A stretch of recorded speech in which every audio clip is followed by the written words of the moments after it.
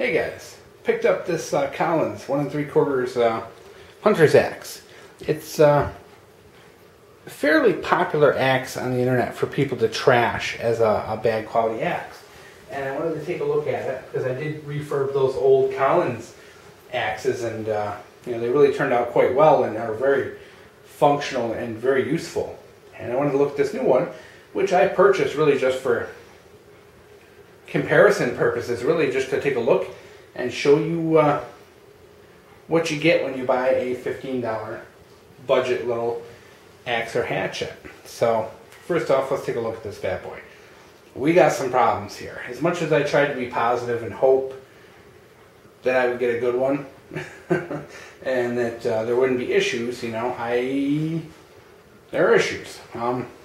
First of all, handle is dangerous at best. We have some grain lines that end here and go up to here. That will make the handle split eventually. You can wrap it in duct tape and that might give you some extra time, but this handle's going to break eventually and it could be dangerous. So it's something, right off the bat. I don't mind having to put a new handle on something if I really like the head, but with this one I bought it anyway because I really wanted to test out the axe, and this is the best of the bunch, to be honest. So right off the bat, grain on it is kind of twisted. It's not the best. It's twisted around on both ends a little bit. You got a bit of a knot there on the swell, and there's, it kind of goes off at a weird angle here. Really not the best. Not what I would recommend is safe. Okay, so say you do find one in the store that's got a really good handle, or you luck out and you order one online and you get one with a great handle. What's the next problem I'm seeing? Well, some people online complained about the head fitting and all that, and I didn't have any issues with this one. The head's nice and straight. It fits very good. It uses this this round wedge. It fits in nice and tight. It actually has a fairly nice profile to it. As you can see, it's got a nice kind of, for a cheap axe, it's got a really nice kind of thin bit to it. So I'm really kind of happy with the shape of it. And I'm really hoping this is salvageable because I really like the shape of it. Second strike is the edge. It's basically sharpened like a pocket knife. It's just got a little tiny flat ground edge bevel in there, which is really no good when it comes to cutting.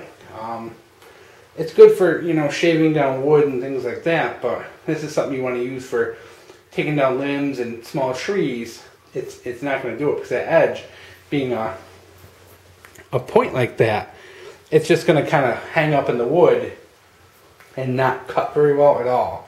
So in order to make this serviceable, you're going to have to definitely reprofile the edge, give it a convex edge, and pull it back.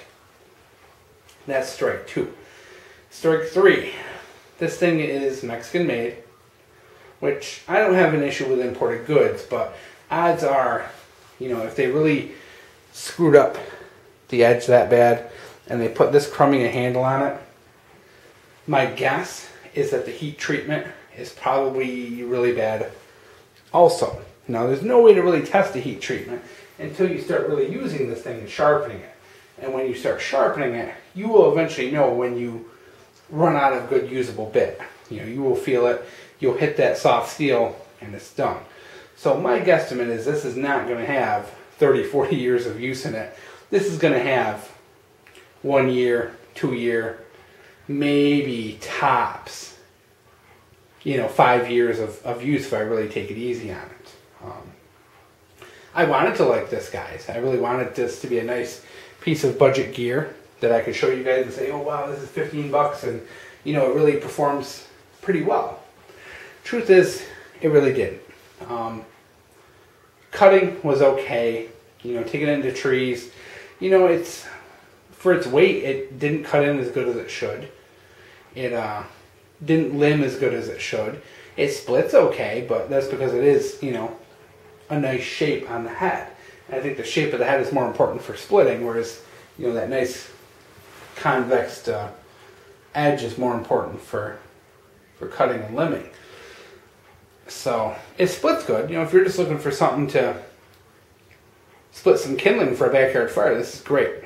You know, this is not something I would recommend for bushcraft at all. It's, you know, you're going to have to put a lot of work into it to make it serviceable, and then just how long is that edge going to last? How much hardened steel do you have? You know, I wouldn't doubt it if they only hardened, you know, that much of the steel. I wouldn't doubt it the slightest little bit. And that won't last you long. You use that hard a couple seasons, sharpen it, you know, get a couple chips in there, and your serviceable amount of steel is done. So a lot of concerns about the steel.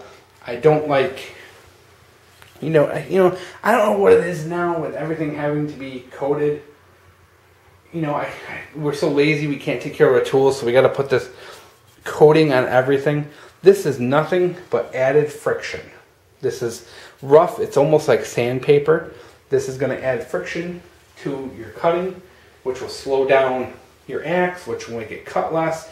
I really don't like it. I'd rather just have nice smooth metal on there, like the Estwing. No, like the Estwing's got this like varnish finish on it or whatever, but there isn't a ton of friction on it. This, on the other hand, you can hear it. It feels like sandpaper. That's gonna, you know, it's not good. Don't like it. You know, I wish we could just go back to the age when things just were steel and you had to put oil on them. So I don't like it. You know, it fits good. The handle fits good. It's very tight. It's wedged in there really good. I'm really happy with all that. But just quality-wise, you know, even if I replace the handle, which shouldn't be a big deal at all, a couple of bucks. Even if I reprofile the edge, say that takes a couple of hours, you know, will this ever be a great hatchet? Probably not, because in the end, if I spend 15 bucks on this hatchet, say 5 bucks on a new handle, and a couple hours of my time reprofiling and doing what I want to it, in the end, I'm halfway to an Estwing. Why bother? You know, if you're gonna spend 20-something bucks, why not add a little bit of money and get an Estwing, which is a really good quality hatchet. That's what I don't get. You know, it's, you know, the Estwing's not the best on earth. You know, as you can see, this one's got some issues with the finish, kind of got some rust underneath it or something. So I don't know if that lacquer or whatever, they got moisture underneath it. It kind of rusted underneath it. You know, and it kind of, you can see the lacquer's kind of peeled off a little bit in places, but it's not a horrible issue, but it cuts really good. The cutting performance on the Estwing is really good, and it will probably last a long time. This, on the other hand, who knows? You know, the handle could break anytime you use it. The steel is questionable and all that. So I really feel like, guys, if you're going to put 20 bucks into this, why not put the extra 15 or 20 and buy an Estwing or buy a better quality? You know, like maybe one of the cold steel hatchets or axes, because, you know, it's not there. But, you know what, guys, if you're a really light user and you're just using this for backyard campfires, maybe taking down the occasional limb that falls on your garage, this will probably be a very good tool for you if you're willing to sharpen it right and take extra care with the handle if you have a crummy handle.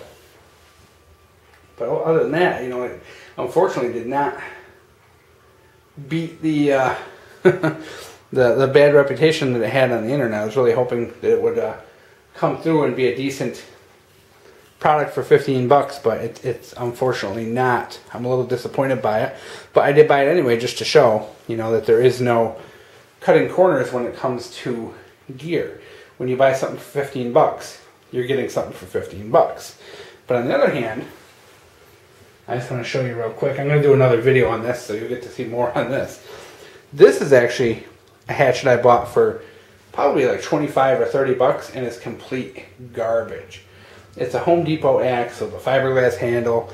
You know, back when those things were first kind of coming out, and I thought, oh wow, indestructible handle, wow. And I bought this sucker. And, you know, it's got some dings and stuff like that in the handle, but overall it's held pretty well. This is the worst effing steel I have ever dealt with in my entire life. It has a horrible profile. It's almost like rounded off, and no matter how hard I try to sharpen this thing, it takes an edge, you hit it once, it's gone. I swear to God, this thing has no hardened steel in it. It's just complete trash. And I spent like 25 bucks on this thing 10 years ago. So money does not always get you a good axe. This Collins is way better than that other one at $15. So in the end, if you're looking at a Coleman's or a Kugelins or something like that are like $8-10 bucks, you're wasting your money. Spend the extra $5 and get the Collins. You're looking at the Collins, and if you've got extra money, get yourself the S-Twing. You know, if you got the money, get the quality. I guess that's all I gotta say.